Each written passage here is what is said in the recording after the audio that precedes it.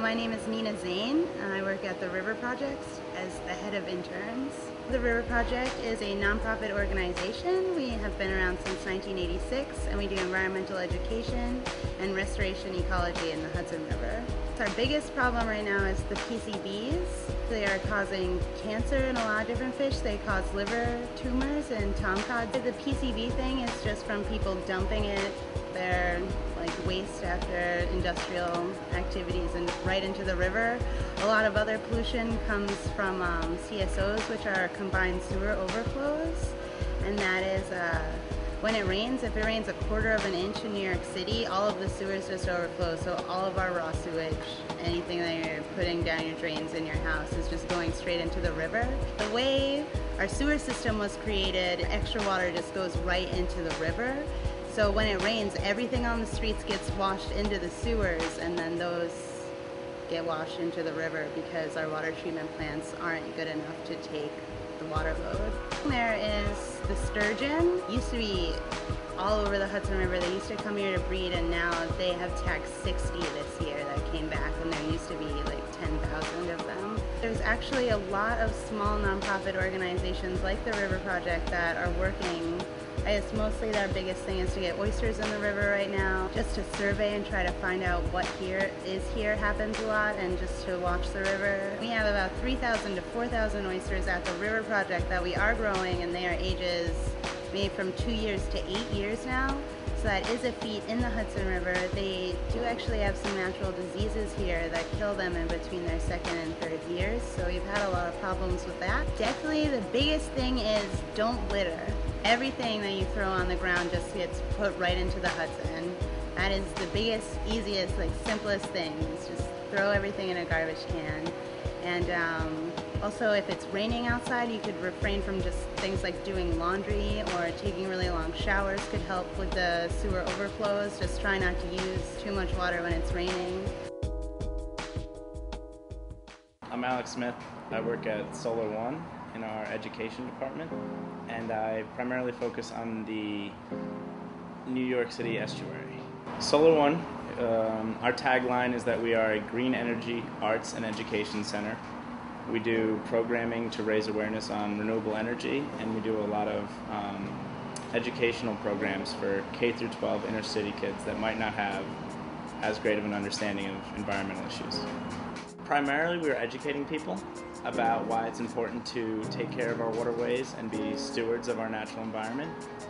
And we are also programming with organizations such as the New York, New Jersey Baykeeper, which has a oyster gardening program to try to restore oysters in the New York City harbor, which naturally filter water and improve the estuary's function.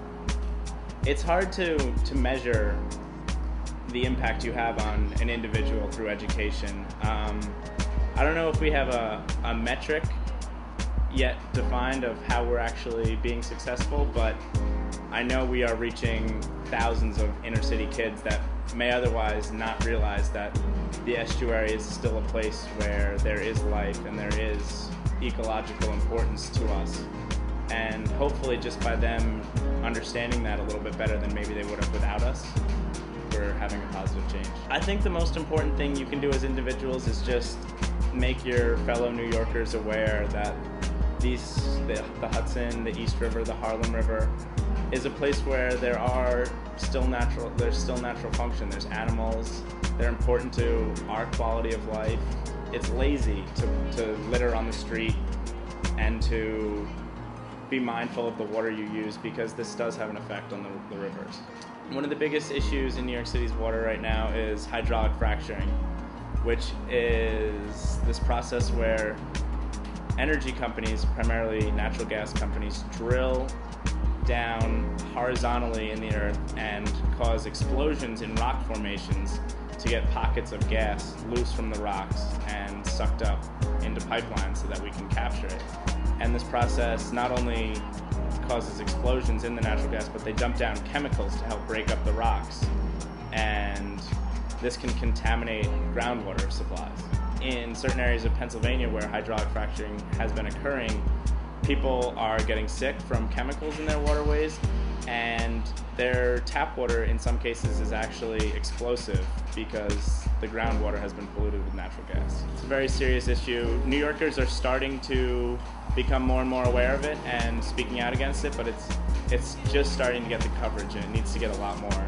There's 9 million residents that get their drinking water from upstate New York unfiltered, and if hydraulic fracturing contaminates our drinking supply, where are those 9 million people going to drink water from? Pollution-free is tough.